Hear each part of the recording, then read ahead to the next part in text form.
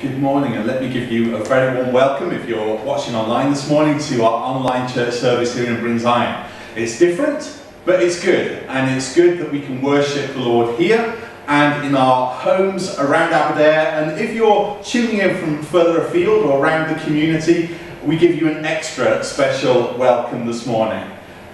This morning is also Mother's Day, and we'd just like to say from the outset this morning to all the special women in our lives, we hope you have a wonderful day. You deserve it. I know it's going to be different to normal, but we are praying for you that you have a wonderful day today. This morning, Andrew is going to come and he's going to pray at the start of our service, and then Naz is going to come and he's going to lead us in a couple of songs of worship. The words will go up behind me. Please sing along in your homes this morning. And then straight after that, today is National Day of Prayer with regard to the current health crisis that we are encountering as a country, and Alice, our community worker, is going to come and lead us in prayer this morning. And then I'm going to share some thoughts from God's Word for us. So we're in for a great morning together. It's wonderful having you all. Keep on interacting with us. Put down your likes or any comments that you have too. Andrew is now going to come and pray. Thank you. Morning, let's pray. Heavenly Father, we want to thank you that you are a good God. You are good all of the time, and thank you for this ability we have to be able to reach people where they're at. Lord, thank you that your Spirit is within us, Lord. And we just pray this morning as people tune in, Lord, as we interact in this new way. Lord, we just pray that you would meet people where they're at. Lord, your Holy Spirit would fill the homes of those who are watching now. Lord, that they would be blessed by what we do this morning, Lord. They would be blessed by the worship we give to you. Lord, let us not forget that this is all about Jesus. This has nothing to do with us, nothing about us and this particular church or anything, Lord, but it's all about Jesus. We want to exalt you and to praise you and to say how much we love you and how much we feel secure and safe because we know we're safe in the arms of Jesus. So Lord, this morning, bless us. Fill each and every one who turns in to be blessed. Lord, may your Holy Spirit touch them where they are. Lord, may we just rejoice this morning and be glad because we're in your presence, wherever that may be. So Lord, thank you that you are a good God. Amen.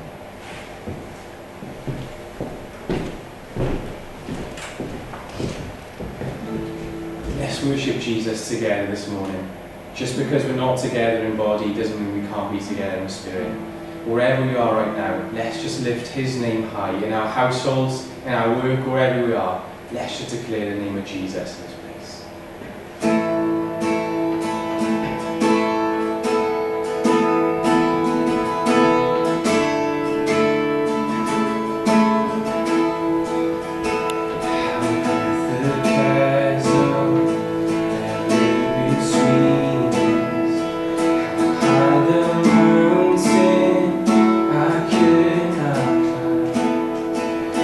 Desperation to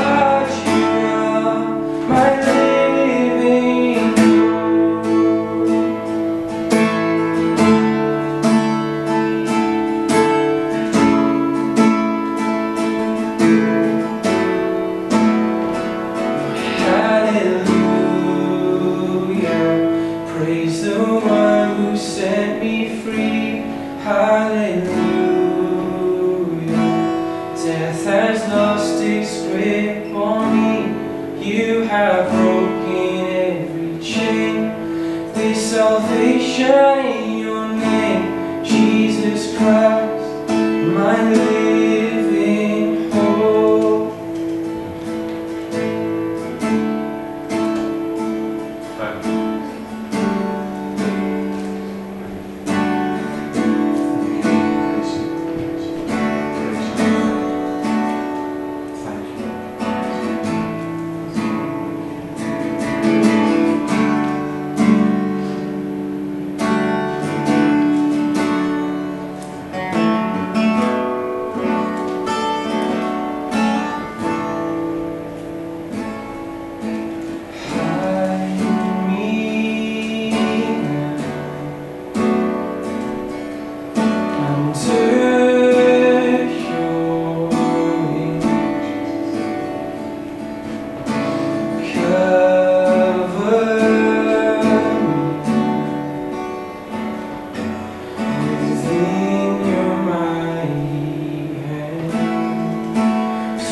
The oceans rise and thunder roll, I will soar with you above the storm.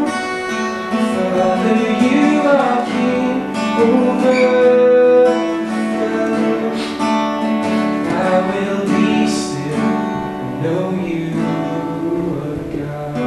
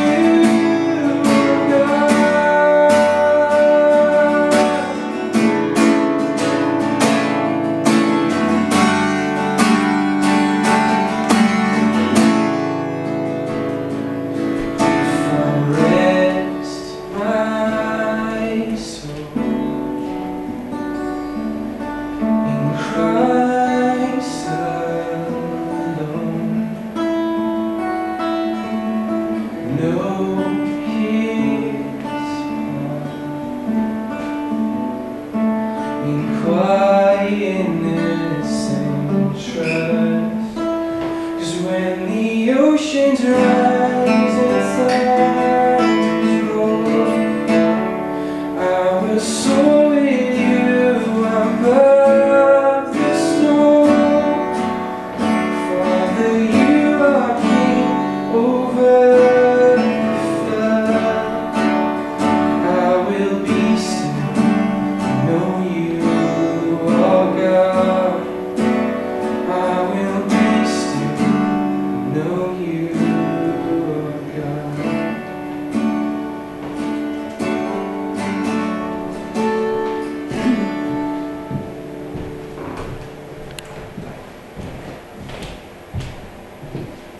Yes, come together and pray.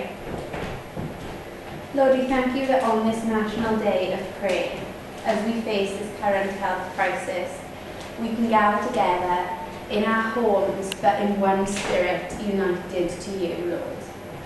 God, we thank you that today your word tells us, do not fear.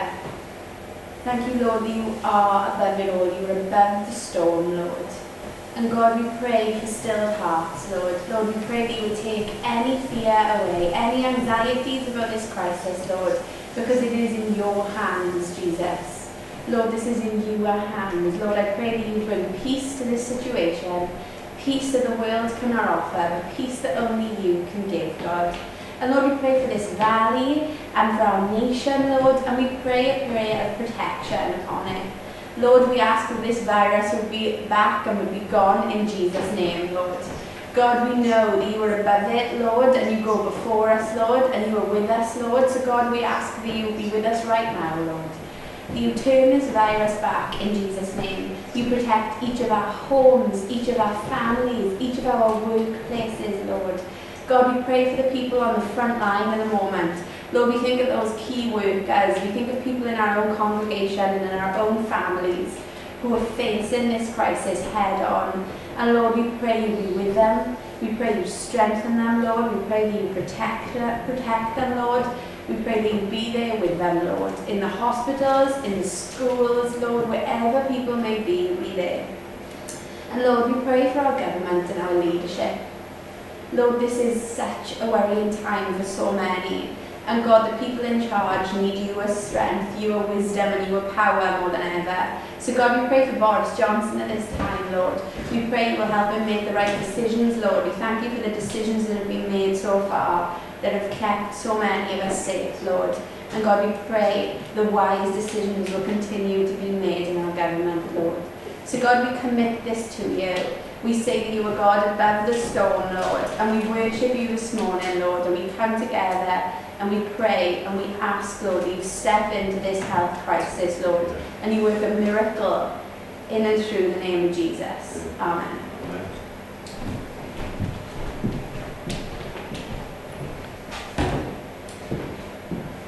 I've entitled these thoughts this morning that I'm bringing to you, Christ in the Storm.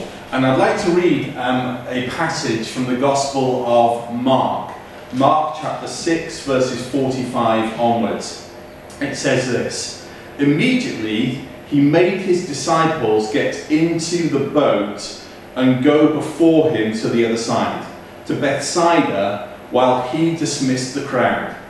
And after he had taken leave of them, he went up on the mountain to pray. And when evening came, the boat was out on the sea, and he was all alone on the land.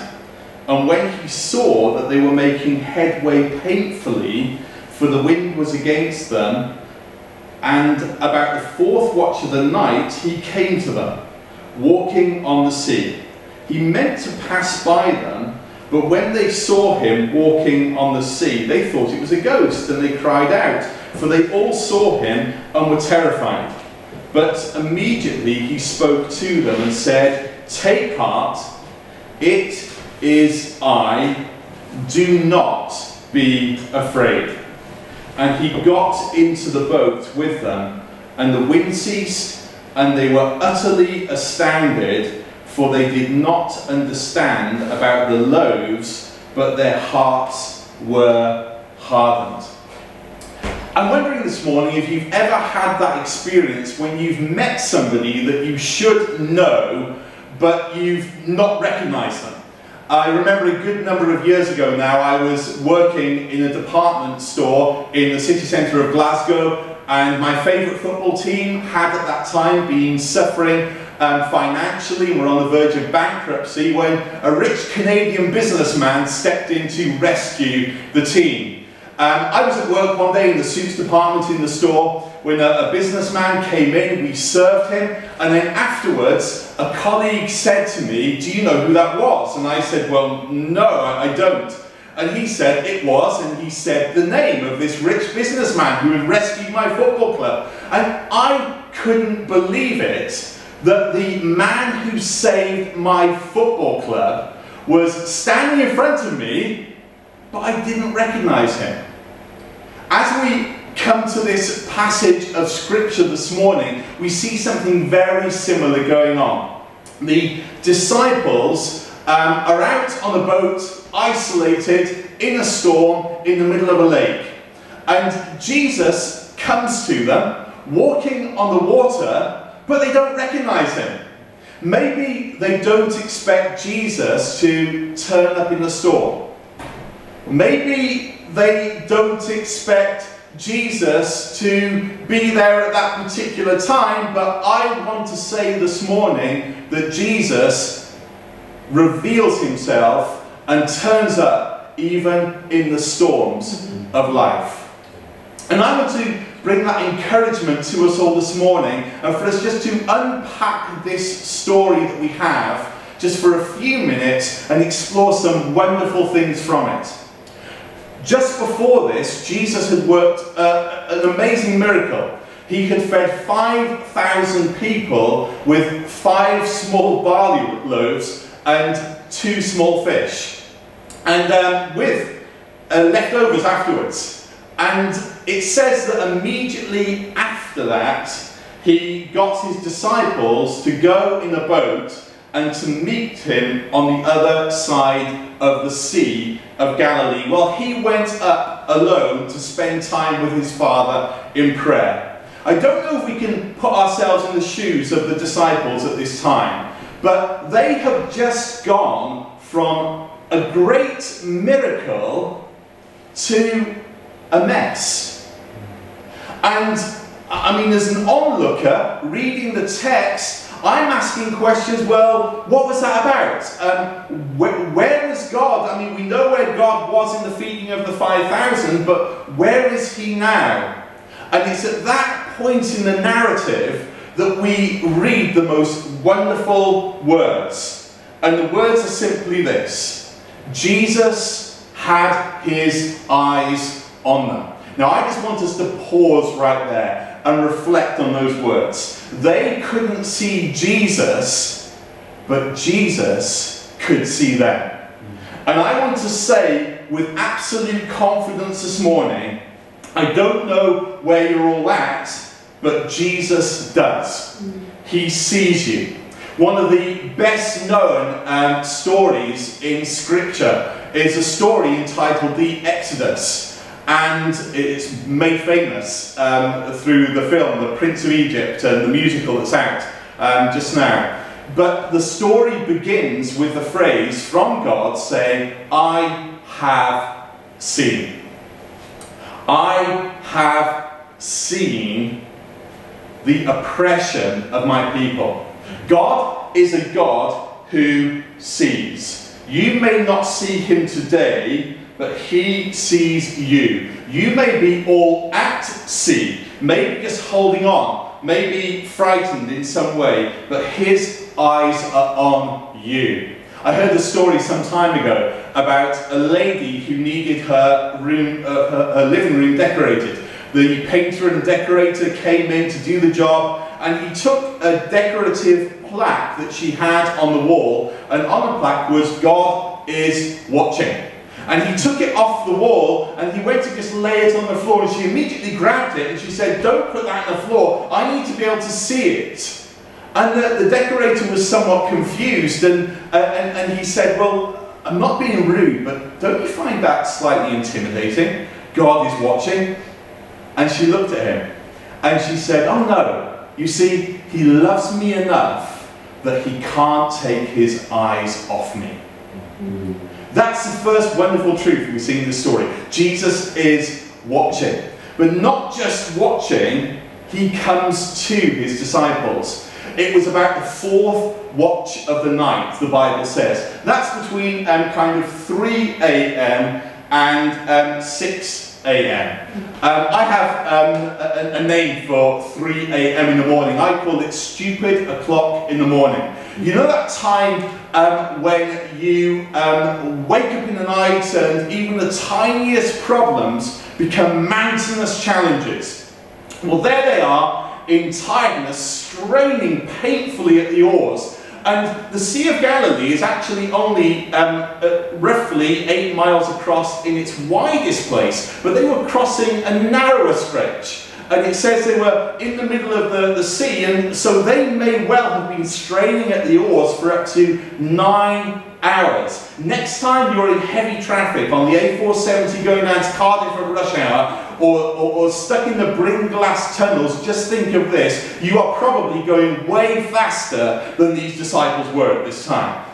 But it's at that point in time that it says that Jesus came to them. And friends, we see something wonderful going on here, because this is the core of what the Christian gospel is all about.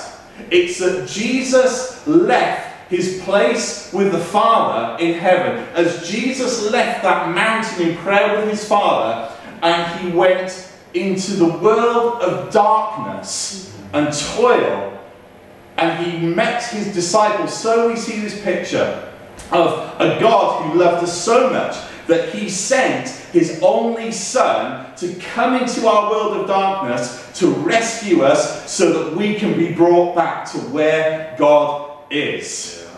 And the Bible teaches quite clearly that Jesus came to save us. Jesus came to visit us. Each Christmas time we celebrate that his name is Emmanuel, God with us. And because he died and rose again from the grave, we can have that assurance of everlasting life with him, and we can have that assurance of knowing that that same Jesus is with us today. So let me say something truly wonderful today, that Jesus is watching, Jesus sees, but Jesus is close. He is with us, even at this time. But here we have the tragedy at the heart of the story. I'm coming back to where I began this short message. And it's that Jesus was with them, but they didn't recognize him. Why? Maybe they were just so caught up and absorbed in the struggle at the time that they had even forgotten about Jesus. Possibly, do you know, it's possible for us to get so caught up in the struggle of the moment that we can forget. Or maybe, as I said earlier, it's just that they didn't expect Jesus to do this. They had been walking with him for some time before this. And yet even those who follow Jesus can be surprised at what Jesus can do. And even those who follow Jesus can sometimes think, oh, Jesus isn't really going to turn up in a storm. Oh, yes, he is. He is with you, and he is with you even today. And so, seeing their fear, Jesus spoke a word to them. Pause there. We've seen that Jesus sees. We've seen that Jesus visits. And now, this morning, we see that Jesus has a word to speak to you. Take courage. It is I. Do not be afraid. I've heard it said that the phrase do not fear appears something like 365 times in the Bible. I've not counted them all, but I know it's a tremendous amount of times it appears. I love the thought that it appears 365 times in the Bible, one for each day of the year. But however many times it appears time and time again in the scriptures that God says to us, don't fear. Why? Because it's quite simple. Fear destroys relationships. Fear cripples people. Fear leads people into selfishness. Fear increases stress. Fear makes people panic buy and go out to shops and grab and hoard what they can despite everybody else's need around about them. And Jesus says to his disciples, do not fear. And he says it on the basis of him being present. He said, it is I. I am here with you. The I am is with you. Do you know that phrase, I am, is the personal name of God that we see in the story of the Exodus earlier on in the Bible?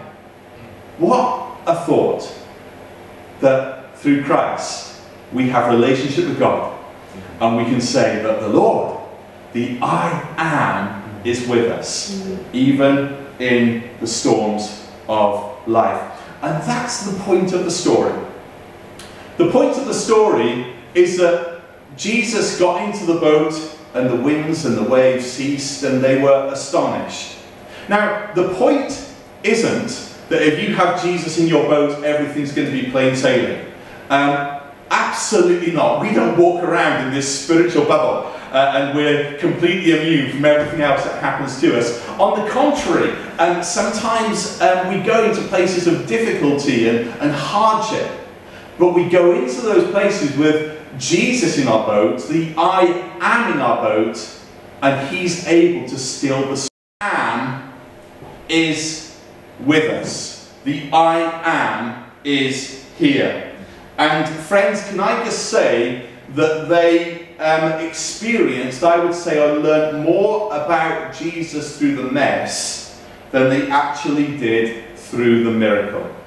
And so we come to the end of the story. It's kind of like a punchline. It's almost like something of a left hook, if you like, because it says that they were astonished. They should have expected that Jesus, the Son of God, would turn up there, but they were astonished. It said because they hadn't learnt from the miracle before, the feeding of the 5,000, because their hearts were hard.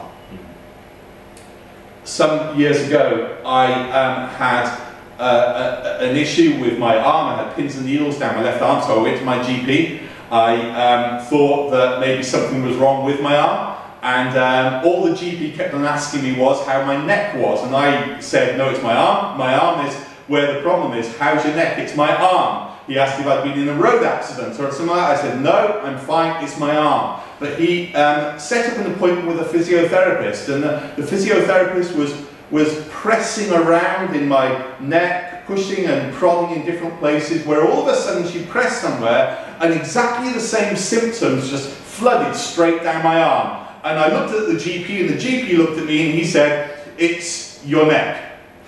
And the problem was that I had a stiff neck.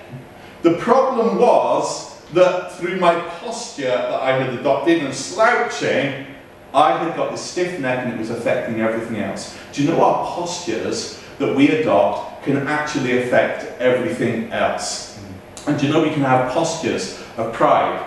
We can have postures of bitterness. We can have postures of cynicism. We can have postures, maybe as these disciples did in the world that they were in, of religious tradition. And so they weren't able to recognize who Jesus was at that time. And it took a mess for them to see who Jesus was. At this time, let me say to you all that Jesus sees, that Jesus is here with us, and that Jesus has a word to speak into our hearts and lives. And if we will turn and trust in Jesus to save us, we can know his peace speaking into our hearts, that assurance. The Lord is with you. Do not be afraid. The Saviour of the world is standing before you. Don't miss him. Let's pray. Lord, we thank you for your word. Lord, as each Sunday we open up your word, and we do it today online, it feels different in many ways, but it's still your word, and I pray that it will reach deep down into our hearts and into our lives at this point in time.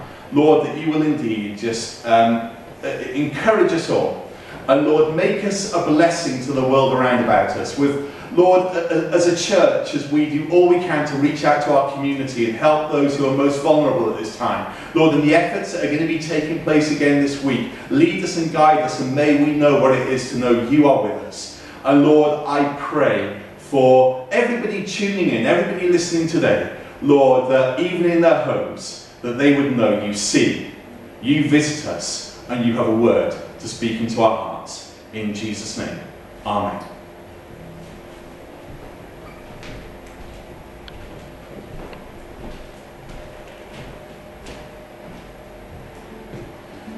Let's just worship Jesus one more time together as well.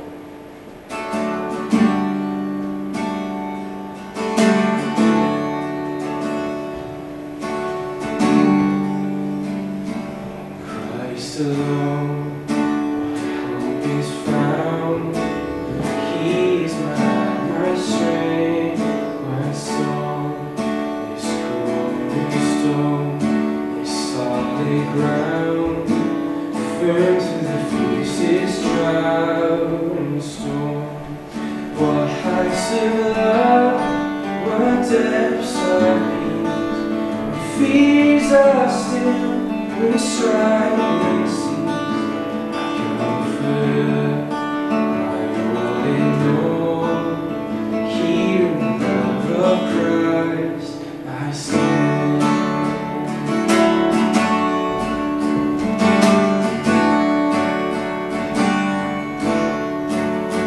Christ alone took on flesh, fullness of God in careless babe. This gift of love and righteousness, sworn by the ones He came to save. Sing on that cross as Jesus died, the wrath of God was satisfied.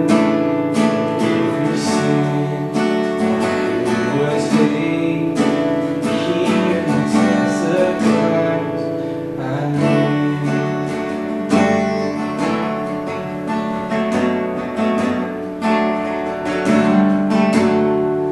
There in the ground His body lay, light of the world by darkness slain.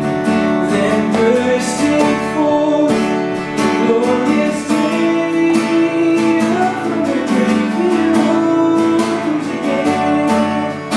As He stands in victory, since curse has lost its grip on me. He is mine, oh, the precious blood of Christ.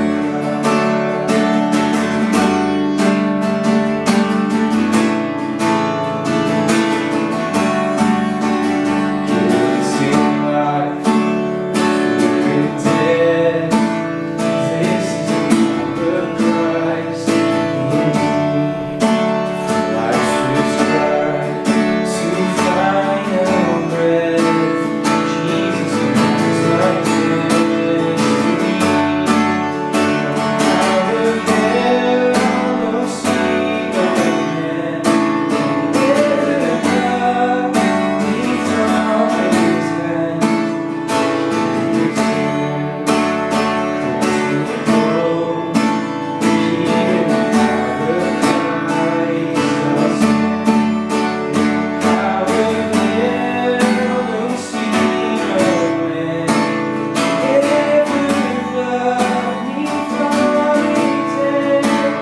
He returns, oh, calls me home. Here in the power of Christ I stand. Here in the power of Christ I stand.